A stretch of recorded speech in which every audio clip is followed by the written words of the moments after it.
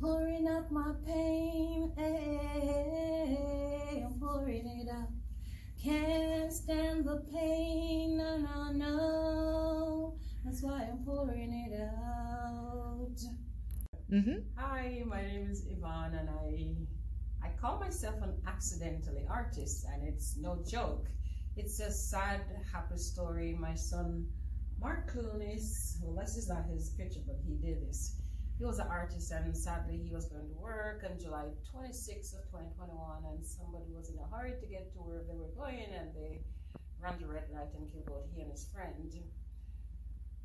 So I got this inspiration that I should pick up where he left off, and I thought I was literally losing my mind, and probably I did, because I mean, I've never painted, not even stick people before. So here I am now.